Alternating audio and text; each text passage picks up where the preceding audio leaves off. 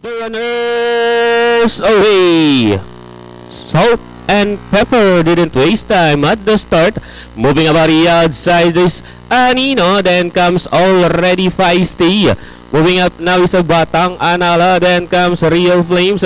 Metamorphosis second last. And enter number 2. El Mundo is the early trailer. Racing down the backstretch. Salt and Pepper enjoying a length and a half lead.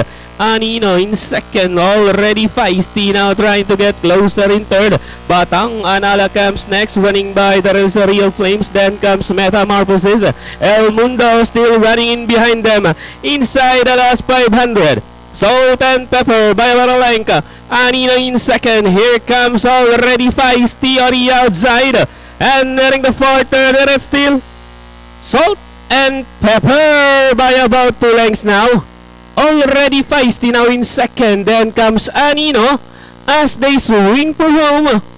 Salt and Pepper now strides away by about 4 lengths. Already Feisty in second. Then comes Anino. Last 100 meters. Looks likely a winner now is a Salt and Pepper. And finally, Salt and Pepper. Already Feisty, Batang Anala, Anino, Metamorphosis, El Mundo, and Real Flames.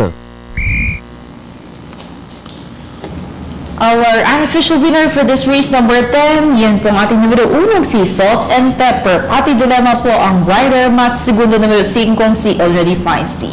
Let us all watch the replay.